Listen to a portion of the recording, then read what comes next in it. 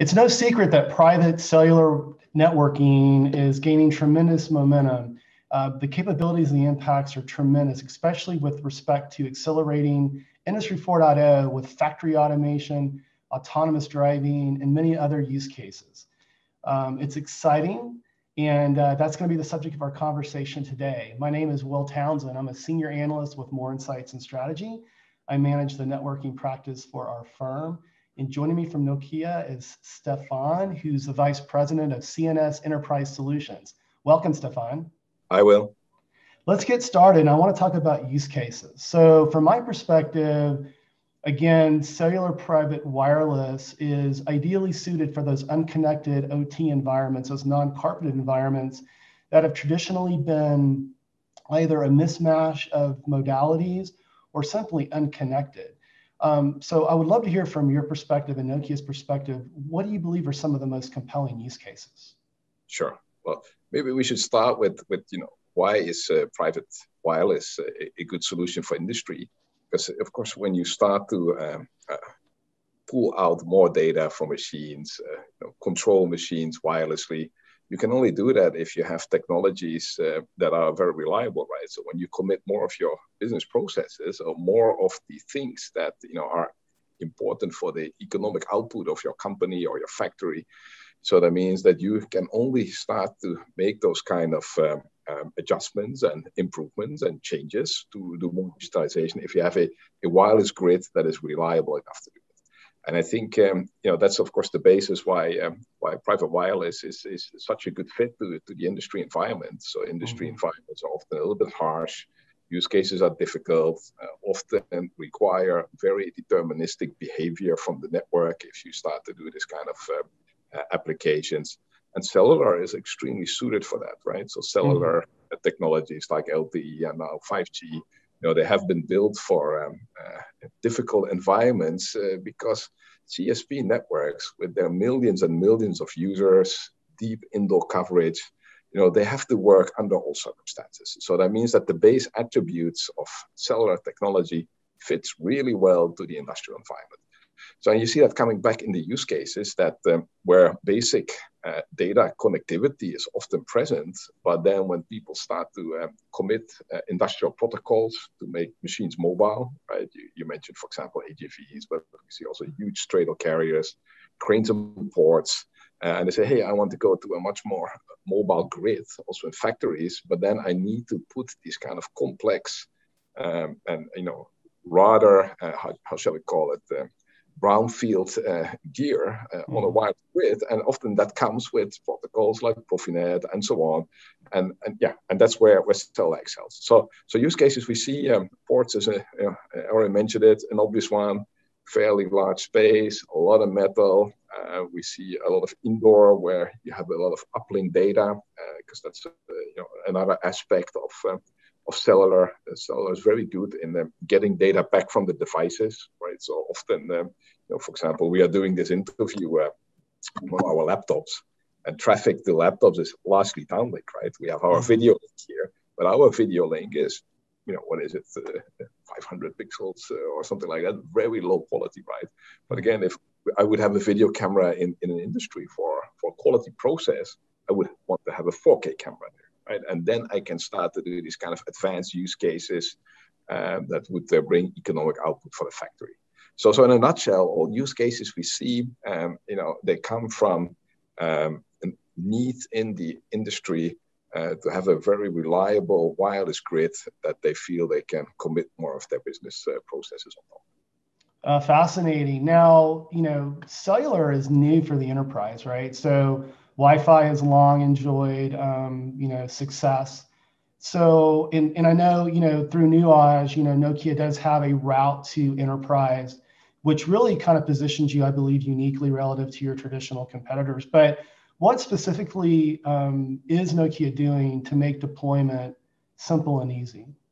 Yeah, I think you mentioned Wi-Fi has a long history in enterprise, and I think that's also the thing that we as a company have gone through in the last years, right? And actually, we have a long history in private wireless for enterprises, but for example, in GSMR, right? We have GSMR as a technology where you cover the railways.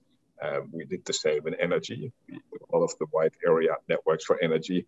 But then we came to the point that, as you say, hey, now these industries want to adopt the same technology. And if you look to telco gear, so telco gear is very scalable, but the challenge is that it's built for CSP, so it starts big, and you can scale it, even bigger. And if you then look to industries, they come in all shapes and sizes. The campus can be large, there can be tens of buildings, or then you would have a single machine room. And I think the key is that how can we bring the same technology platform in any sort of size or shape of the enterprise? And well, what have we done as Nokia? Well, we took a step back and we looked at that and we said, okay, so we need to look at what we want to retain from our telco base, and obviously radio is one of our absolute strongholds. We looked at our core stacks, but we said we need to repackage this in a smaller form factor. And we went there with two types of solutions. One is as a service model, very close to, if you would want to start a web shop, right? You go to a web host and you swipe your credit card, putting it a bit simple. But then the web host, they create your entire environment. So you don't need to worry about, do I need to buy a server or what platform software? No, they put it ready for you. So we have one type of solution like that as a service product called Nokia Digital Automation Cloud. And if you want to start private wireless, you get plug and play private wireless, as we call it. Then on the other side, for more CSP-like use cases, and also for people that like to compile their own solution. So we have a modular approach called modular private wireless and BW, where you can say, okay, I'm going to select my my radio, I'm going to select my edge cloud or edge core, and I'm going to then put that all together in a package by myself. So also there, of course, we've taken some of the attributes to make it more scalable, more easy to use. But that's roughly, what we did after we started analyzing this market some 5 years ago. And we concluded that's the way to go. So as a service package, plug and play, we take all the complexity and simplify it for you. And then for users that want CSP-like capabilities, architecture that you can compile the products together of multiple vendors, we have to solve the MPW. Yeah, and that's very consistent with what I'm hearing. I mean, as a service, I think is going to make it very simple for the enterprise. But to your point, there may be some, companies that are very sophisticated, like the German automobile manufacturers, that bring in the core competency to sort of manage that. So, but I'm wondering, how important is having a strong ecosystem around this to make it successful? And certainly, Nokia, in my opinion, and I've commented on this in Forbes articles that I've published and in other venues. Obviously, Nokia is doing some things right here, but again, how important is having that ecosystem to support the solution? It's really important, because I think one thing that I've learned over the last few years, and we as Nokia have learned, is that this is a incredibly diverse environment, right? So there are so many different segments, so many specializations. There's so much knowledge in the actual use case, right? You mentioned automotive. Well, you need to be an automotive expert to understand how would private wireless fit into your shop floor, right? And of course, vice versa. We work with the automotive to explain how we think they could benefit. And I think, how have we responded to that? We have so-called segments, right? So we have an energy segment, we have an industrial segment, and we have a couple more. So we said we need to build up a set of industry knowledge and work closely with the industries to try to understand what do they really need. So partnerships and ecosystem is super important. One is, of course, they bring in the attributes. And then, of course, the additional thing you need to do is how can they very easily integrate our solutions in their wider package, right? So if you would look to a port, I mentioned these automated straddle carriers. So of course, when that goes into the actual port, so then the port user or the port authority, they seek that all of this works end to end. So that means that in the background, we form partnerships with the companies that make these machines, right? Because it's not just that you put the network there and you hope for the best. It has to work in a 24/7, super reliable way. Because these kind of facilities have enormous economic throughput. So I would say there's a few things then. So there's the segments where we focus on. We have special segment teams. And then in addition, we also focus on selected manufacturers of gear that we say, okay, we see all of this gear showing up in industry around the world. Probably makes sense if we pre-integrate, pre-test, have a roadmap together with these companies so that the end user, for example, if you have a factory, you will see you have machines there of multiple suppliers. So that end user that puts everything together, doesn't need to worry about basic interoperability, performance, and reliability of the solution. Yeah, it's not a trivial undertaking at all. I mean, when you talk about, like when I think of, the machinery on a shop floor, right, and machine to machine connectivity. When I think about IoT, right, and so with 5G, will come support for massive IoT, industrial IoT support. And, there's no question that there's been a lack of standards there for quite some time. That's coalescing, that's becoming, a little cleaner, but it's still a tremendous challenge. So it's impressive to hear the level of investment that Nokia is making, looking at those verticals and partnering to ensure the interoperability, right? Because at the end of the day, if you can't get that device to connect to the network, you're kind of reliable, right? Because I think it's really interesting. If you have these, say, these robots, especially robots that move, there's also a high amount of safety requirements. So that means that these robots on one side, maybe they have video feeds for video analytics, but they also send heartbeat signals every 50 or 100 milliseconds. Right. And if you miss one, of course the machine has to shut down, right? That's how it operates. So and that means that when you start to integrate with these machines, then 5 nines is not good enough. It has to be 6 nines, because you miss one heartbeat, the machine shuts down, and you immediately cause a disruption in this entire production flow. So and these are the kind of interesting aspects that really require that you have your partners, that you are in the middle of the ecosystem, that we as a company accept that we're good in telco, now we're good in enterprise, connectivity, but also that we are open-minded to learn what is really, really needed there. And it's an interesting journey. So I've been to places I've never been before. I've seen machines I've never seen before. It's been extremely diverse, but once you get into that mindset, it becomes natural. So it means, I want to fit in the healthcare industry. I can only be successful there if I look at the healthcare ecosystem and I look at, okay, these people understand that business.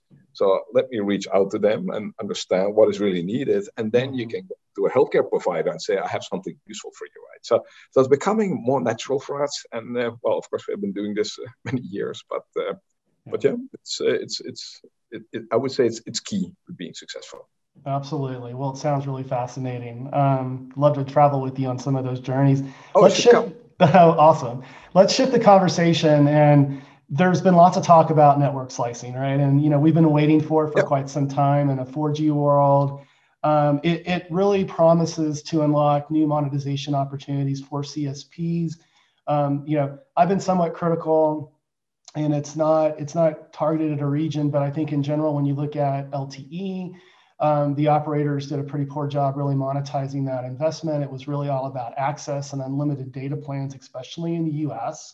And in a 5G world, given what you're seeing at spectrum auctions that are being spent, when you're looking at the investments that are being made in CapEx, you've got to find new monetization opportunities. So I'll just pose this question to you. So is there real value in an enterprise considering a private wireless deployment versus waiting for a CSP, an operator, to offer a slice with a guaranteed level of latency or throughput to support, their workloads, their use cases? Oh, that's a really good question. I think in general, you mentioned LTE, but and what is the difference with 5G? I think first of all, I think in 5G enterprises have far more choice. And I think it's important. So of course, the slicing will offer some of their use cases a solution, and on the other side, they also have an option to build their own bespoke infrastructure.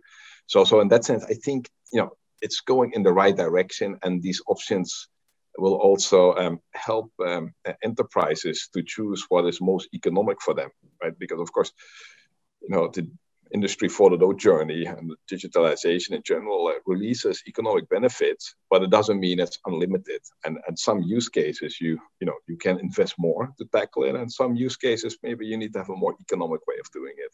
And some of them, if they are wide area, let's say it's a city solution, and you say, oh, I am an enterprise that provides let's say something, I have a delivery company with robots, right? So we're seeing more and more automated delivery. Well, that company, it can never build a bespoke network on a city level to do that. So that means if he wants to run a reliable service, then of course now with 5G coming, there could be a machine layer or machine slice in that CSP network that offers the ability for him to reliably control those machines. On the other hand, if you go to a campus or a factory, and factories are interesting because typically in these campus networks, you have actually a slice inside your bespoke network, or actually not one slice, it's even 5 or 6 slices. So there you have a deeper granularity, right? There could be a slice for the Profinet, there could be a slice for video traffic X, there could be a slice for enterprise email. So you see, there you see, a need to, in this kind of small setup, to segment further into different type of QoSs, guaranteed bit rates, and so on. And of course, if you are an enterprise that needs that type of granular, how shall we call it, configurability, then I think you might be best off with building your own bespoke infrastructure. So, and if you have that, of course, that doesn't mean that you don't have a connection with the wide area slide, because objects come into your bespoke infrastructure and leave it again. And also there, I think 5G is offering much better opportunities to manage that, right? So you could go from a special bubble with enormous capabilities, it is your factory, and then maybe some of that, what's inside that factory leaves and goes to another facility. And then you can go into a more limited slice inside the CSP network if you need to stay connected. And then when you come into the next special bubble, you ramp up again. So we're starting to see this kind of differentiation in use cases. Slices really good to address use cases that, in particular address a bit wider geography, such as city areas.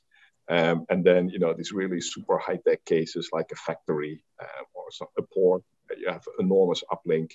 There typically you have to put some sort of bespoke infrastructure. Right. Yeah, I'm glad you touched on the fact that, LTE will do the job given some use cases. 5G will be compelling for others.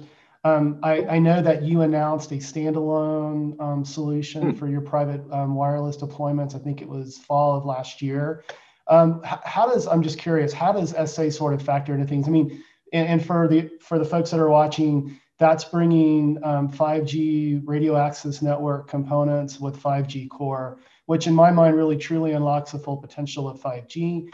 I think, some people their expectations have been let down a little bit because the operators have had to make this transition from 4G core to 5G core. But I'd love to hear, Stephan, from your perspective, what does SA do to sort of unlock that capability for the enterprise? But even, before I go there, even do a step back, right? So, I remember when I started this several years ago, I visited a factory and I did my pitch on the possibilities of 5G and so on.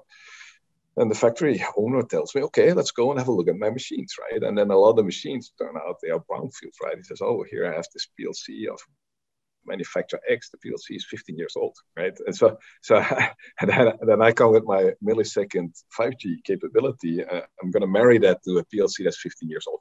So it means that actually 5G is a learning curve on both sides. Maybe that's important to understand. So both the ecosystem in industry and enterprise, they can look at that. Oh, how can I use that best, and how can I improve my next generation of PLC?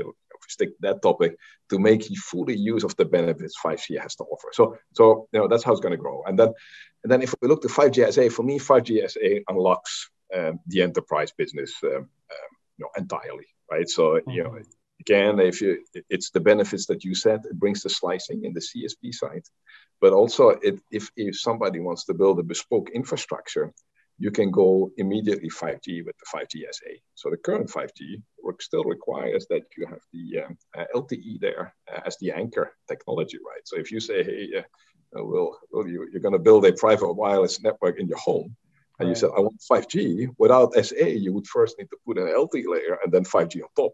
And of course, many companies, they are looking at that and they're like, guys, why, 5G is the future. So why can't I go straight to 5G? So 5G SA opens that up. And then, if we look to the capabilities of 5G, obviously the initial use cases, like Profinet is a good example, it doesn't yet require the super low millisecond latency. But of course, as we progress on this learning curve and we would go to AR in the work floor, we go to robot communication, then actually, you need to have 5G and you need to have this lower latency. And there is this time-sensitive networking. So, and that is where 5G opens the door. We can now put that in the floor. People can start to use it and try it and continue this digital automation journey. And I think the other important point there is that everybody wants to invest in technologies that are future-proof. And I think 5G SA, I think, is the proof point for industries that, okay, now I'm convinced. Yes, so when I start on this journey, even if it's today with LTE, I know I can continue forever. And I know that what I invest will be reusable and expandable with 5G SA. Yeah. So very important. And maybe the final comment there is, it's shown through already a little bit. I think with 5G SA, we bring the affordability to the right point. So because you can build it in a very, concrete way. So it's very clean, and so you can optimize the setup so it fits the economic envelope of many campuses. Yeah, and that's a great segue to the next question I wanted to ask you. You've already touched on some of the ways that you're delivering private wireless to customers. Would love for you to share any additional, sort of context there, but also I'd love to understand what you and Nokia are doing to really differentiate yourself, because there are offerings out there. There are startups that are offering private 5G as a service. I spent time with Cisco recently at their Cisco Live event. They sort of view they launched their networking as a service strategy and really view the 5G opportunity as a service as well. So would love to hear just some additional context on the actual discrete offerings and where you believe that you're adding differentiation. Sure. I think, on the big picture, there's two things. There's, differentiation on the edge. There's differentiation on the radio. And then overall, there's differentiation on the TCO. Actually, those three, not two. So if we start from radio, and I think, this is what I said in the very beginning, companies need to trust that they can put their business and, and the processes that generate the economic output on a wireless grid. And I think, of course, our heritage is extremely strong. And what we do in the enterprise space is that we take our full macro stack and we try to make that usable inside a private network. So we're scaling it down so that you can actually deploy a extremely feature-rich stack, which has all the quality of service features. It has all the slicing capabilities, the same as a large mobile network operator has. And I think we did that in LTE, worked extremely well, and we're doing the same in 5G. And I think people sometimes a little bit underestimate the harsh conditions inside these campus networks. So if you go in there with I would say, radio that is initially designed for home, and you scale that up to function in these kind of harsher conditions, you're not going to get the reliability out of it that is really required. You have 6 nines and to trust that your automotive production line keeps running, right? So impacts of any sort are having huge economic impact. So that's one thing. So I think we have the radio that has the capabilities to deliver the performance needed. And then if we look to the edge cloud, so the edge cloud, we have said, okay, so first of all, our entry ticket inside this business is of course private wireless. And then we said, but what else can we do, right? If we do private wireless, how can we help the enterprises faster on their digital automation journey? And I still remember the first time, we connected a HD video camera over private wireless, and I waved my hand in front of the camera, And then I look at the screen, and then, almost a second later, my hand moves on the screen. And I'm like, guys, this is not good, right? So it's unusable for a real-time, video quality system, for example. So turns out it's not so easy to optimize that, right? So because you have the coding, decoding, of course, we have the latency in the wireless system itself. We have a bit of latency in the core. So getting that down to having real-time video, as I nowadays call it, is actually quite challenging. And then, sorry about that. And then we learned, okay, so let's say I get everything real time. And then typically a question people say is, but for my application, I also need to know where is this object, or where is the machine, right? So how can I couple real-time streaming of video or other sorts of data with positioning?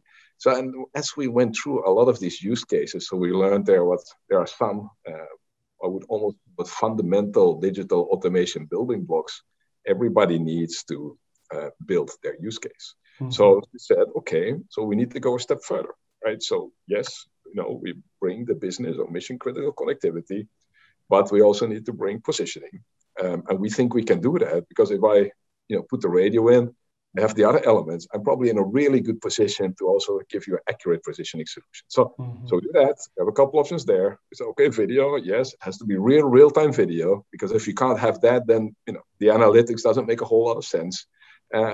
Then we have something we call industrial connectors. I mentioned that already. There's Profinets, CANVAS, all these kind of things that if you just put there a private wireless network and you buy a CSP off the shelf, again, you don't meet that robustness and reliability. So we have a set of these building blocks that we can run as software applications on the edge cloud.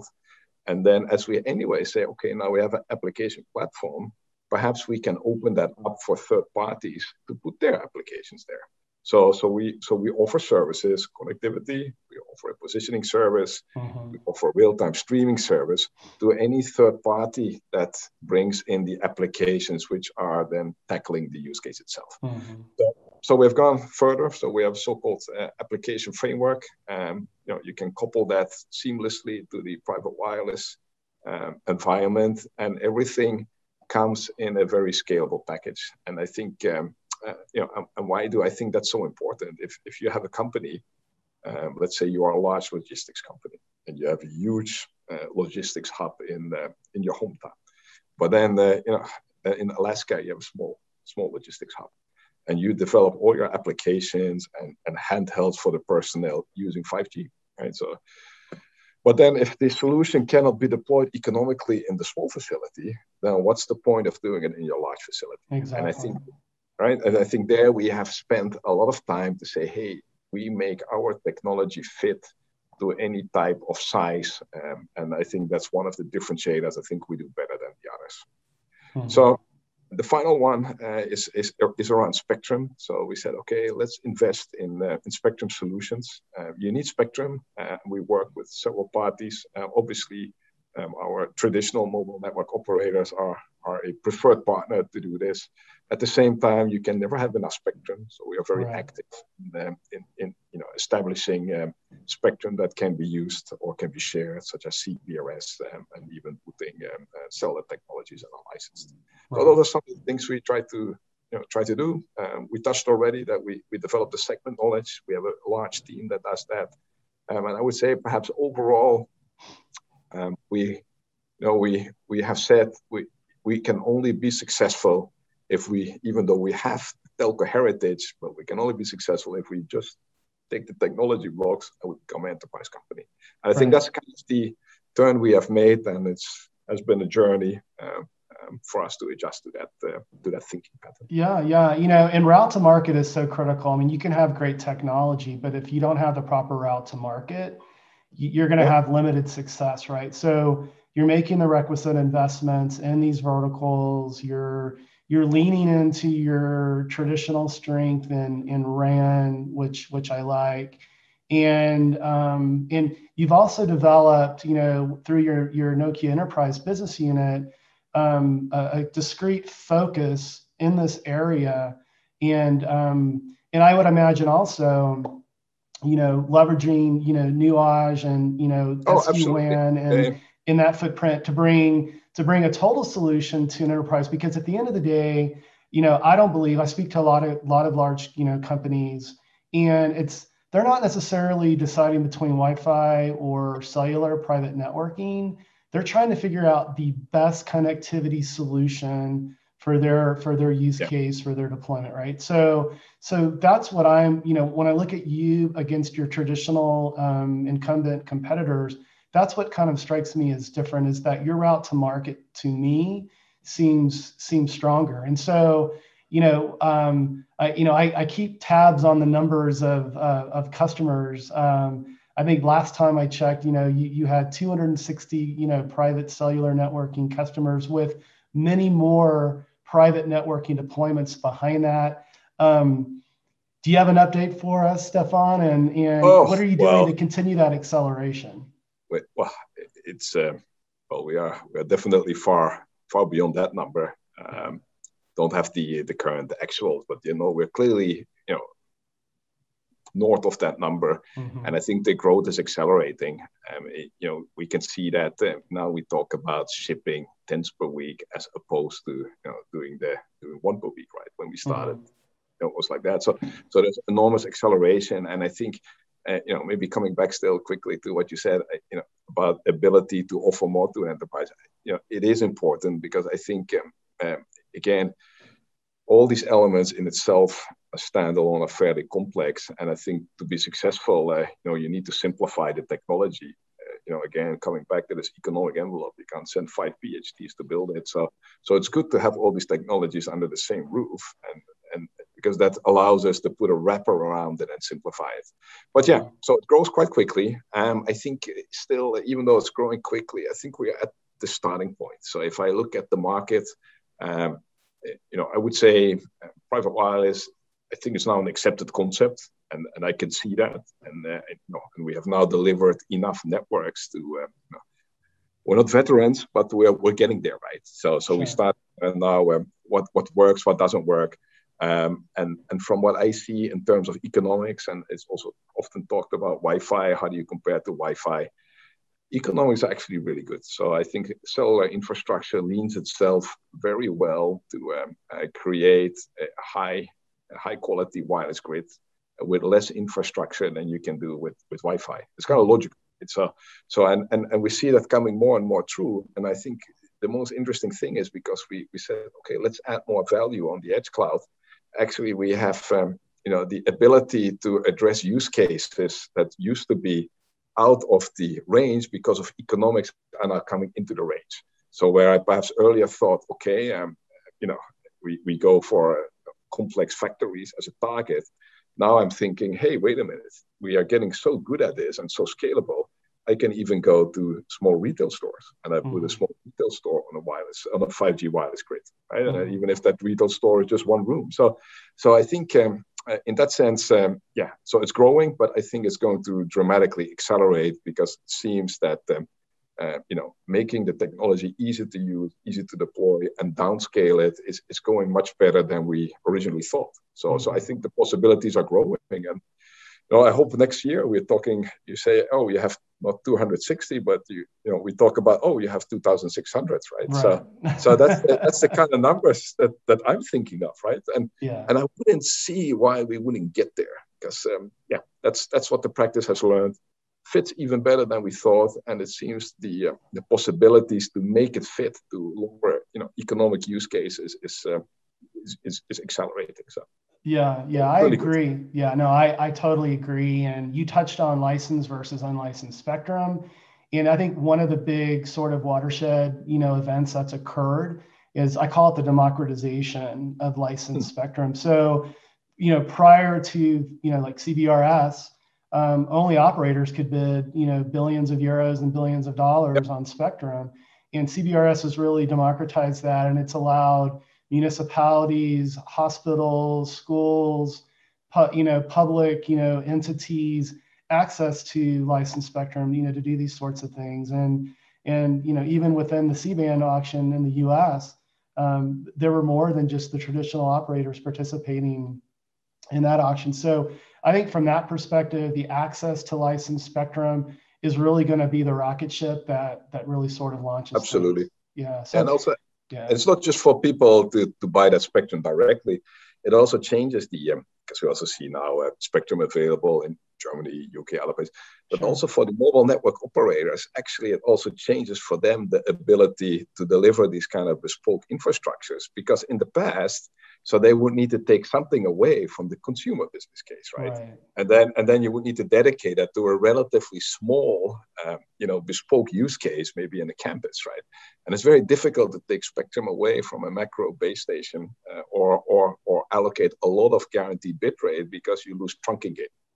Right, so because enterprises ask, so depending on the use case, if you have a lot of video uplink, you're going to need to make fairly static reservations, and that of course eats some of that spectrum, where normally you have a lot of trunking for the consumer. So also for CSPs, I think initiatives like CBRS are wonderful, because they can go to that enterprise customers and they say, hey, you already have, I already serve your employees, and now with, for example, using CBRS, I can also build you a bespoke infrastructure for your operational and production environments.